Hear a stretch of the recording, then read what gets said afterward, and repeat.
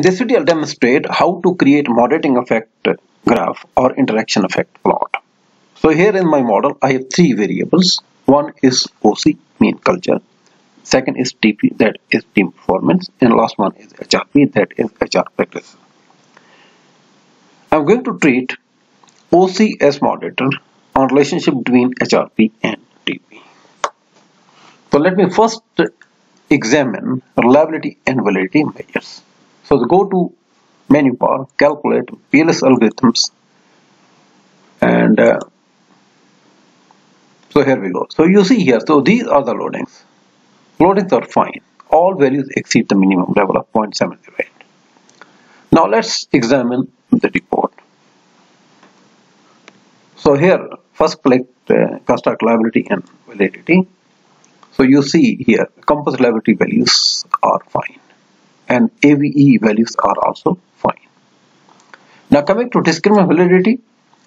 So as far as the foreign Larkin criterion is concerned, you see discriminant validity is fully established here. As values on the diagonal side, they exceed all values falling in the corresponding rows and columns.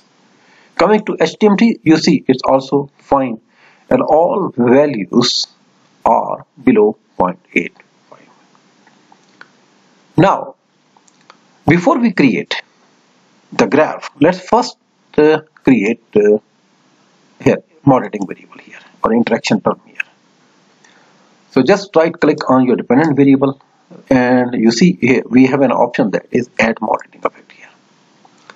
And now select your moderating variable, that is OC and HRP as independent variable, and I'm going to choose calculation method as product indicator approach.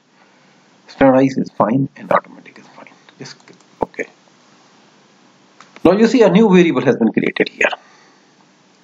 Now let's see what is the effect of this variable on this one. So go back to the menu bar, calculate algorithms, and run it again. So here is the beta coefficient of the interaction effect. So that is minus 0.221. So in other words, interaction effect of these two variables on the dependent variable, that is minus, and it's 0.221. It's quite perceptible size. Now before we create the moderating effect graph, let's first examine whether this relationship is statistically significant or not. If it's not statistically significant, then there is no point of generating any moderating effect graph.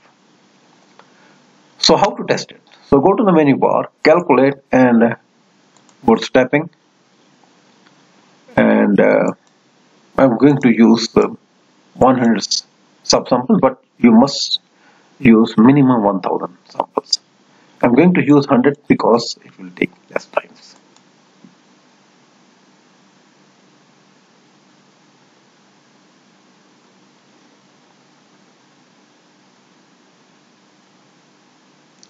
So you see, even 100 sample is taking too long times.